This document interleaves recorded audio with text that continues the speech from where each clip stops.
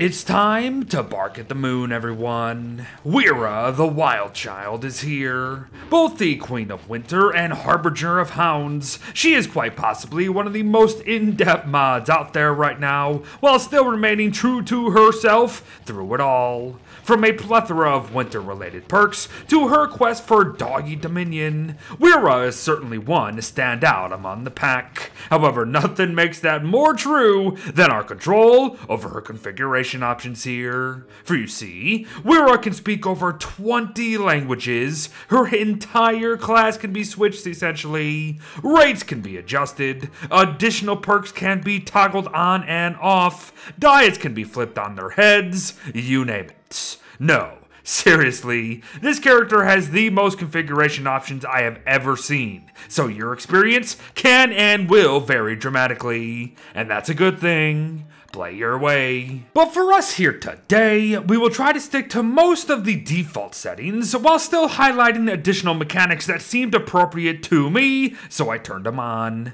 For now though, the stats of course. Wirra sits at 120 hunger, 120 sanity, and 175 health respectively, so below average for sure. But she can eat and heal just like most others, so there's not too much to worry about here. Especially when she won't be the only one involved in fights from time to time. Wirra here spawns in with 2 hound plushies that when dropped on the ground will call forth a named, beefier hound follower to do her bidding. And yes, there's even a chance for said hounds to be a special variant as well. More hound plushies can be crafted via the material seen here, however, word of warning. Only 3 of these plush hounds can exist at one time at the end of the day. Still, that is not to say that Wirra herself is limited to only 3 hound friends. Oh, no. All hounds in the game are not only neutral, they can be fed to become followers themselves. Wild hounds are unlimited, so take advantage of that whenever you can, as it's actually more important than you might think. For you see, the more hounds Wirra recruits, the faster she gets. But don't expect anything to be too swift here, unless of course you've tuned things up in the configuration menus, but a little boost is still noticeable. To continue on the hound trip though, Wirra also spawns with something called a lucky whistle. And this thing allows for her to instantly recruit up to 5 wild hounds in the surrounding area at the cost of some lower initial loyalty timers. Blow the whistle a couple more times though, and that timer actually goes up, and it makes the hounds howl too, which is a fun touch. Now by default, she cannot craft any more whistles, but I myself would switch that, as you can see, the craft itself is costly enough. But even if all of that is not enough to convince you of her stellar hound habits, note that she can also create more hound mounts if you let her, and she can calm wild hounds down with a hotkey as well. Useful, especially if your trained hounds are among some wild ones. But one last thing here. Killing hounds will result in a loss of 10 sanity each time, so be mindful there. So alright then, there's her quote-unquote Harbinger of Hounds side, but what about her quote-unquote Queen of Winter nonsense? Well, what if I told you that Wirra froze slower than others, took less damage from the cold than others, healed when it's snowing, and plenty more? Is that enough?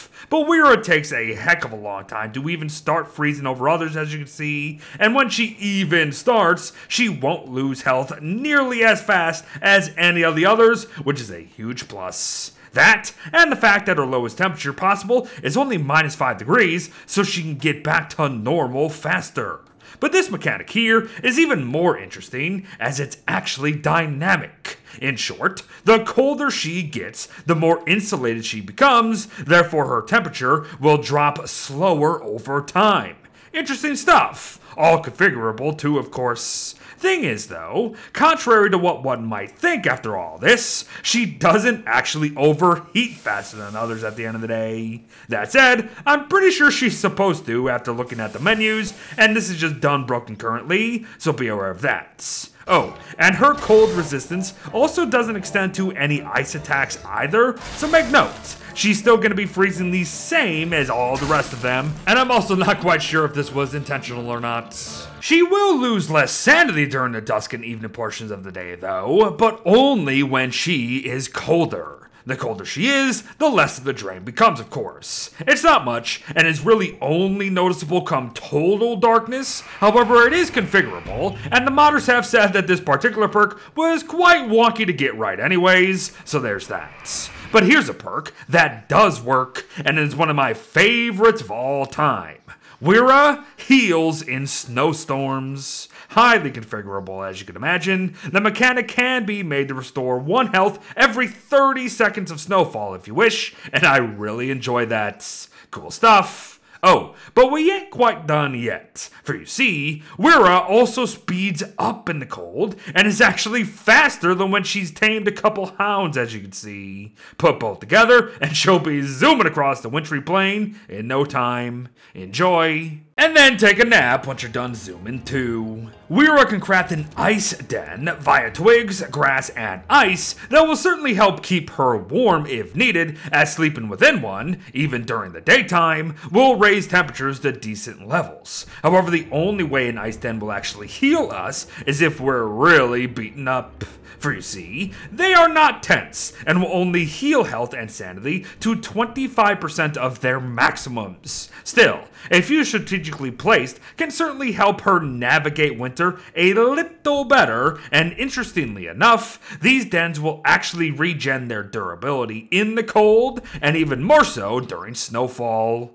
Neat stuff. Well, unless it's hot out there, of course. As you could have guessed, it's the exact opposite if that's true. But they can be repaired with ice if needed. Now, they're certainly not the best structures out there, but they ain't the worst either. So I guess the choice is yours. Oh, but before I forget, to prevent herself from melting come the summer heat, Wirra can automatically unequip any chilled amulet that is in use at that time, only to be able to then refuel them with nightmare fuel, folks. Very nice. Configurable too. But to start wrapping up our day here, let's fire through some of her other perks and nonsense, like how Wirra escaped Charlie once before joining the others, so she actually knows a thing or two about dodging her come complete darkness, just like Winona.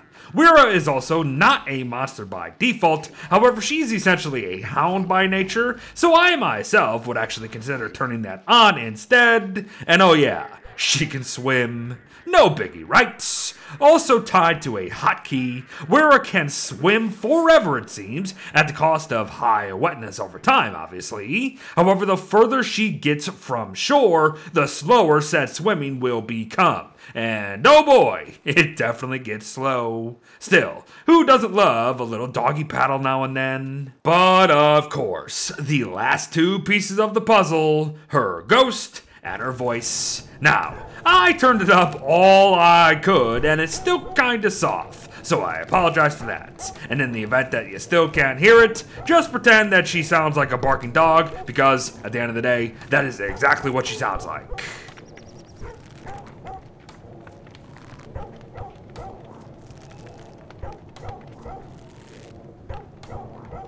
But there you have it, everyone. Wirra, the Wild Child, the Herald of Howls, the Winter Royal, whatever the heck her title is. Now, she's certainly shaping up to be one of the better characters around, especially when we have so much dang control over what type of character she can be, so I'm really hoping we keep an eye on this one. Many thanks to Furry Eskimo, Miz, and Monty for all their hard work over the past couple years needed to bring Wirra to us. And thanks for watching, folks. Well wishes to ya, happy holidays, and I'll see you in the next one. Bye-bye.